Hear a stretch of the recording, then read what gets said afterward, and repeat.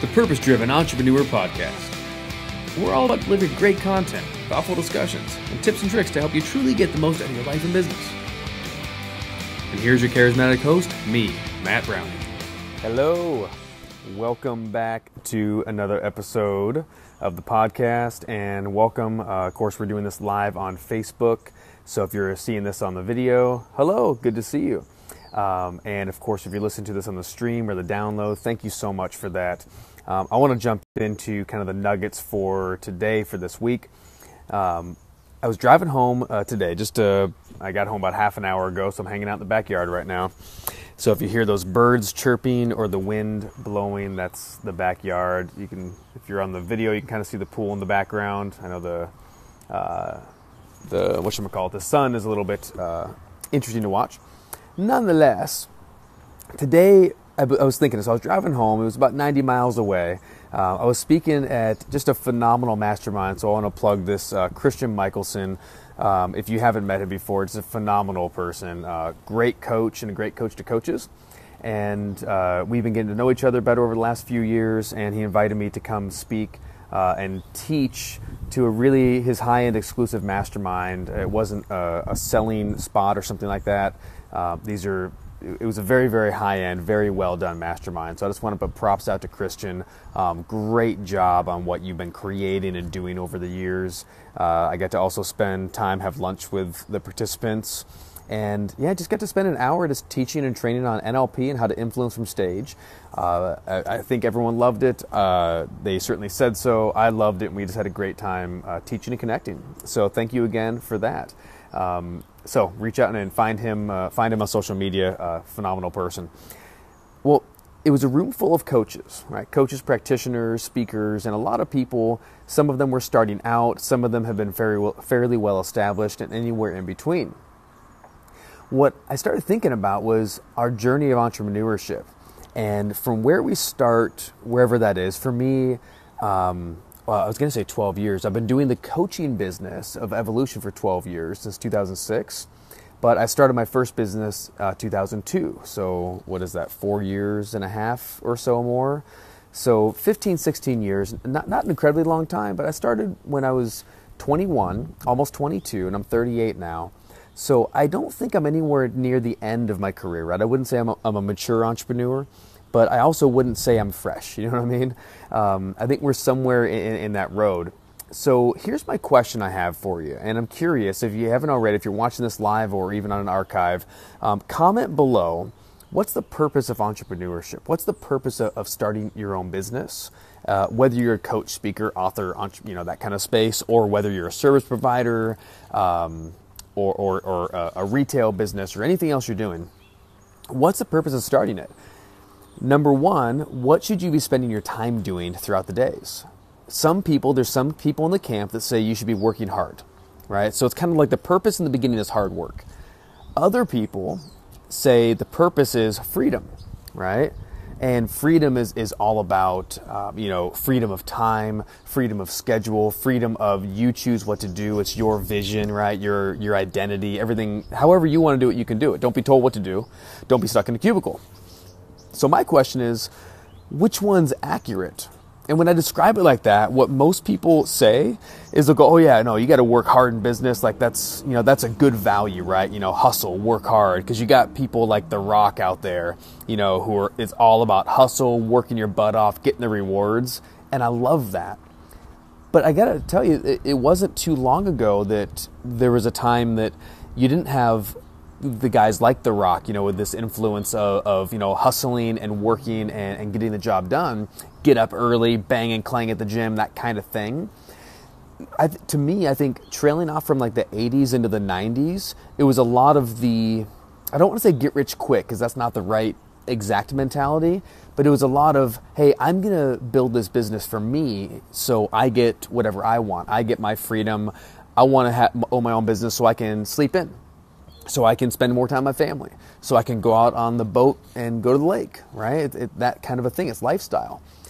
And And I think, again, through the 80s and 90s, a lot of people got drawn into this dream of business is about the lifestyle, right? There's a lot of mentors and coaches, even in my space, that I train in at seminars and whatnot, that literally sell the idea of a lifestyle-friendly business, right? Get into coaching because it's a lucrative lifestyle business. Run seminars so you can make an impact but make a lot of money. Do online marketing, right? And do online marketing and do webinars and do Facebook ads and do all these sort of things, right? All this digital world so that you can have your toes in the sand and work off of your laptop in Hawaii. Amway really started in a lot of ways. In fact, a lot of network marketing companies or MLM companies or direct sales, whatever you want to call them, right? They're all different frames. But the multi-level approach. A lot of the companies, and I'm not calling anyone out in particular, but a lot of the companies have really grown through the marketing, not so much of the product itself, but of the dream, which is, hey, if you do this enough, you'll have your toes in the sand, so to speak. So when I think about it, I think there's probably truth to both sides. Sure, right? There's the thing, of course, you got to work hard, but then you also want the freedom. What I'd like to do is I just want to talk about where each one fits in on the journey of your business. And I think if this makes sense to you, again, comment below and let me know what you think. Maybe which one's more important. And I know it's a hard question to answer because they both make sense. But follow me along with this conversation and see if you follow where I'm taking it. So I think when you look at a business, or you look at, let's call it not a business, let's call it an entrepreneur, okay? This is the person, the visionary, the leader, the founder, the person who has a dream to start something, right? That's what the new book is all about. I've been working on this book nonstop. Have I told you about it yet? I don't think I have completely. The book's titled The Firebox Principle, the 7 drives that fuel every entrepreneur. And the release date is looking like, we haven't made it public yet, but why don't I do it now? July 13th, the ebook will be released on Amazon. And August 13th, the hardcover will be released, and I'm going to start doing a book tour throughout the summer. The whole premise of the book is it's for the person who sees themselves as a founder, visionary, leader, entrepreneur. So whether it's an influencer, like someone who runs an Instagram, blogging, YouTube, website business, or it's someone who's founding a nonprofit, a movement, a charity, a church, or whether it's someone who wants to be the next Tom Shoes or Elon Musk of the world. Those are vastly different people, but you know what I mean. There's something in these people that have been successful that drives them inside. And I think sometimes we get lost in the idea that we want this lifestyle business, right? We want this lifestyle of freedom, of getting what we want or making money and everything. But what do we have to do to accomplish it? What's the real value inside of an entrepreneur and inside of building a business? Well, think of it like this. So for me, again, it's not about how old my business is, but I think of not my 12 years in the evolution and coaching business, but in the 16, almost 17 years of me being this entrepreneur person who wants to create something. I haven't had a paycheck. Gosh, that's crazy. 16, yeah, going on 17 years. I haven't had a regular paycheck except for ones that I've put myself on salary. and I wouldn't trade any of it. I love it. It's amazing. I think you have, as an entrepreneur, you have the beginning, right? Your baby steps.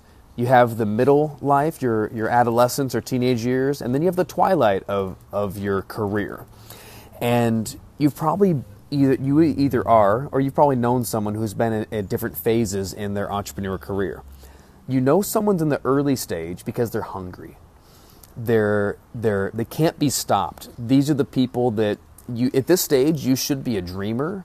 You should be excited. You should have a fire in your belly, a passion in your heart, right? Like you should talk nonstop about your dream, about the thing that you want to do. Even if you don't know what you want to do, you want to accomplish something, and you can't be stopped, right? You lay your head down at night on your pillow and you dream about this enterprise, this movement, this foundation you want to start. And that should spark the early years. So what's more important in the early years? Lifestyle and freedom, or hard work and hustle? My opinion, you don't have to agree with it, but my opinion is hard work and hustle. when I think about freedom in business, I do have a lot of freedom. I'm very grateful for that. When I look my wife and I are in ministry, part-time at least, if not nearly full-time, right? We've been leading our local church campus for over the last year, 15, 16 months, and it's been amazing. But what's beautiful is I've created the freedom in the business that, as busy as life is, we also have been able to make time to be volunteer pastors and not have to, or however you want to say that, right? Volunteering in a ministry and not being paid by the church. And it's just a beautiful thing to have the chance to do that, right? The opportunity to do that. I get to go in on Thursday afternoons, and I'd like to go more, but I go in once a week and volunteer at Val's school in first grade and read stories to the kids, and it's amazing. So I get a lot of freedom today, but part of it is because freedom was a goal for me. It wasn't the reason to be in business. Does that make sense? Like, if you want to go into business and the next thing you say is, I want to go in business to be free because I'm sick of this job, I'm sick of being in the cubicle working 8 to 5, trust me, 9 to 5, you'll turn in your 9 to 5 job and then get an 8 to 9 business, right? 8 a.m. to 9 p.m. We, as entrepreneurs, we should be probably working far harder than we ever would for somebody else, for ourselves, and usually making less. My first business, I probably made an average of about $3 or $4 an hour, the reality is, and I worked my tail off for it. But the question is it worth it? So to me, where hustle and where hard work goes versus where freedom and lifestyle goes, in the early years, it's hustle and it's hard work. And if you're willing to do that, you can build something. But you got to be willing to put in the effort and time. And I'm not talking about, having a limiting belief around, well, when did you decide it had to be hard? I'm not saying it won't be enjoyable, right? But like if you go to the gym and you're really tearing down and rebuilding muscles and you're working, it's hard work. It's rewarding, it's awesome, but you're going to sweat, you're going to get dirty, it's going to be tough, and you got to scratch and claw and make it happen. So early on in my real estate career, man, I worked my butt off. I met and networked everywhere I could. I sent out cards constantly to anyone I ever knew. I spent a ton of time with people. I was hitting the phones, cold calling like crazy, and then I hired people to cold call, and I'm leading them, and I'm figuring this thing out of my 2-bedroom condo down in Newport Beach, and I'm making it happen. And little by little, I started building that business. And then almost 5 years later, I got honestly tired of that, and I said, I want to do something different that makes a different kind of impact. So I started the coaching business, and it was the same thing. I would go speak anywhere and everywhere I could. I spoke at meetups, I spoke at local events, I spoke at birthday parties, 3 people, 10 people, 2 people. I spoke at places that no one showed up. And then I was like, I'm doing this anyway. So I didn't give my presentation, but I should have. Now, what I did is I spoke everywhere I could. I traveled everywhere I could. And that's the life of hard work and hustle in the beginning. If you're willing to put up a fight, if you're willing to again, I just keep saying, work your tail off and feel good about it, right? I've never came home from the gym and thought to myself, dang it, I wish I didn't go work out today. Have you ever done that? Most people don't. And I also haven't come back from a hard day of work early on in an enterprise or a vision and thought, man, I wish I didn't work so much on this thing. Now, later in business, I might have some of those regrets. If I'm working 12, 15, 18-hour days constantly, regularly, and I've sacrificed not seeing my family and missing my kid growing up, 20 years later, I'm probably going to look back and go, man, I wish I didn't work so hard. Do you follow what I mean? So think of it as early on, hard work and hustle is a good thing. And freedom should honestly be very little, in my opinion. As we transition to a middle road, and this is kind of where I find myself now after more than a decade and a half doing business in some way or another, I find myself firmly in the middle, where I do want to have a lot of freedom. So I've learned to say no to a lot of things that in the beginning, the first couple of years of business, I would say yes to everything. You want me to speak? Yes. You want me to interview anything? Yes. You want me to talk to your 3 friends at your grandma's senior center? I'm in, right? I'll do whatever it takes. But now I have, I get invitations, and I don't mean this in anything other than I'm humble about it. I think if you listen to me or watch, you know who I am. But the truth is, I do get a lot of invitations to speak and to teach and to go places. And now I have to make the decision of, okay, let's see, is this sponsorship worth these 3 days of my life? Well, what's it going to yield? What's the return? What does it look like? This new joint venture opportunity, this new person I want to have coffee with, where is this going to go? So I've learned to say no to a lot of potential meetings. In the beginning, maybe I had 10 opportunities a month of something to meet someone or to go somewhere, so I'm going to say yes to everything. Now there's so many coming through, which again is a huge blessing, that you have to begin to pick and choose and say, yes, I'm in. That makes sense. No, I love your heart, or I love the idea, or thank you for the opportunity, but I don't think I can fit that right now, so no thank you. And be willing to say yes, be willing to say no. That's kind of maybe a nugget for another day, but that's the middle zone. Because what I want today is I want to work hard, but I also want to have the freedom. So I'll give you a couple quick examples.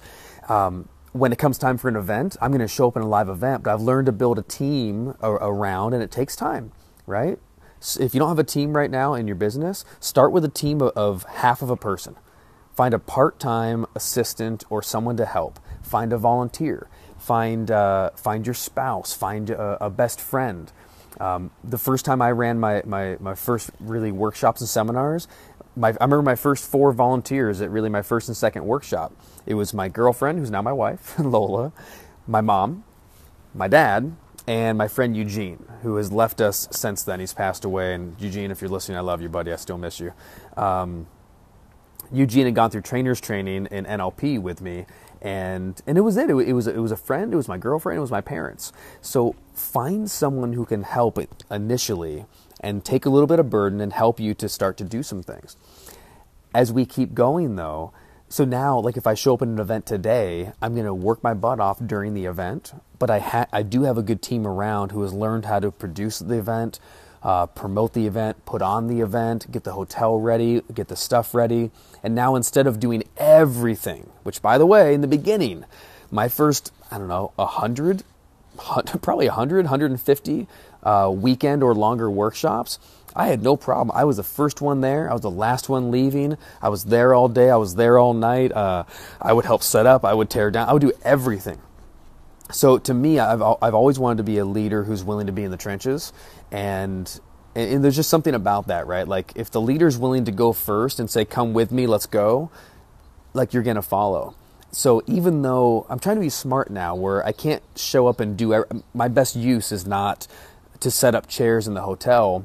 As important as that is, that's probably not the highest and best use for who I am today. So I try really hard to focus my highest and best use and focus on where my gifting is. And then I have an amazing support team to fill in the gaps. My point of that, though, is during the events, I'm going to work my butt off. After the events and follow-up, I'm going to work my butt off on follow-up. I have certain projects I'm willing to hustle and work hard on. This podcast is one of them, right? We launched the podcast in February. Broke 5,000 downloads, which is great after a couple of months. So grateful for all of you that are watching and listening. That doesn't include Facebook, people who are streaming it on YouTube or Facebook and watching the videos. That's just on the audio stream. So again, if you're not listening on the audio stream, make sure you go to mattbrowningpodcast.com and then subscribe on the device you're choosing. You can it'll just be downloaded automatically. You'll get these podcasts that are on Facebook Live, and then every week I also do an interview podcast episode with an entrepreneur where we dive into the origin story. We had a great one last week. If you haven't listened to it, it's with Terry Harden, who's just a phenomenal woman who has an incredible story about growing up with parents of different races in a time when that was really challenging. So we get into a lot of that and what sparked her creativity.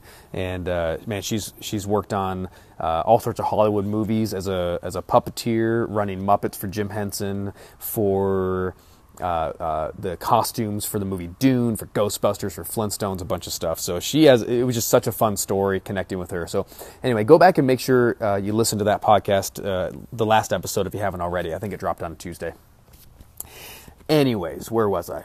Oh, that's right. You're in the middle of your entrepreneur journey, and let's wrap this up and get rolling. If you're in the middle of your journey, what you want to do is find a balance.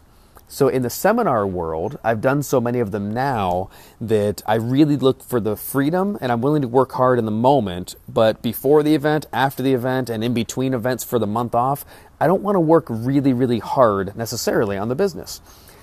The team works hard, and they're amazing for what they like. I really have surrounded myself with great people, and I do the work. But I believe I've earned at this point, over again more than a decade doing events and coaching and masterminds and NLP training, I think I've earned the right and the respect to be able to step back and have some lifestyle. So I don't go in the office every day. I don't show up at 5 a.m. and say I'm ready to hustle and work hard. I stay home. I take Val to school half the mornings. Lowell and I trade back and forth. I drop him at his classroom. I hold his hand and walk him to his first grade class, and I love that. And then I come home and I have a cup of coffee and I read the Bible and I relax a little bit. And then I get to work at like 10 o'clock. But that's not how I started. You get my point? I started hustling. Then I started backing up and working a little easier, a little smarter, a little more freedom. But with new things I'm working on, like the new book coming out, with a podcast launching, with a virtual presence, I'm willing to hustle and to work hard with the new ventures so they become where they go. Now, do you think 2 years from now, once the podcast is really established and cranking and moving along, do you think I'll try to build a little more lifestyle and freedom into that? Absolutely. But for now, I'm willing to hustle and willing to work hard. That's why we're here right now. It is, what is it, 4:30, 5:30 right now, and we're hanging out together. So that's what I'm looking for, right? I'm willing to do that, and I hope you are too. It's a lot of fun. The last piece is when you get to the twilight of you as an entrepreneur, and what does that look like? To me, that's where freedom fits in. So again, if you haven't already, feel free to stick a comment below and let me know, what do you think? Do you like freedom is the reason for business? Is hard work the reason for business? Or do you agree with me? You can just put yes if you agree with me, and you can say, yeah, I think it starts with hustle and it ends with freedom. So that's the nugget for today. Be willing to start with hustle, start with hard work. Going down a story arc of your life and a story arc of your career as you move towards more and more freedom and lifestyle and give back, and maybe you don't have a lot of time for charity work or give back early on, and you shouldn't, because you're hustling your butt off. But as you go on, hopefully there's more time in your schedule, in your life, and in your space. You have more money as well to give back to things. You have more bandwidth to maybe raise money or awareness for something, right? You see actors do this all the time, where early on they're hustling their butt off just trying to get a gig. But then down the road, you see a Will Smith or an Angelina Jolie who's like, hey, my entire purpose at this point is the foundations I'm creating and awareness to a certain cause. And that's awesome, because that's what twilight careers look like. And I'll just mention, I don't mean twilight like that has to be the end. To me, twilight is you're matured, you're set, right? You're established. And then what does the rest of that season look like? So you could have 30, 40 years of twilight, if that makes sense. I think a lot of actors, a lot of business people are in that space where now they have the luxury of saying, I'm established, what do I want to do next? So that's my tidbit for today. I know it went a little longer than that. Hope this was a fun, it was a good conversation for me. Hope it was a good conversation for you. Hope we had fun. Again, remember, mattbrowningpodcast.com. I do 2 episodes a week, and 1 episode is streamed live here on Facebook, and that goes to the podcast feed. But the other episode goes right to the audio podcast feed only. So go to mattbrowning.com, subscribe. Feel free to rate and review on iTunes if you want to. That helps a ton if you don't mind adding an extra review. And I think that's it. So that's the episode for this week. Have a great weekend. Tomorrow's Friday. It's going to be, again, you might be listening to this on Friday, so enjoy the weekend. We can come back at you on Tuesday morning. We'll drop the next interview episode, and we have a pretty big whopper of an interview coming your way. So watch for that on Tuesday. Love you, appreciate you, and if you're early in business, get out there and hustle. Get the fire in your belly. Get the passion in your heart. Get out there and do it. If you're in the twilight or approaching that, go enjoy life. Leave the freaking office. Have some fun. Give back. Love on some people. Have an awesome day.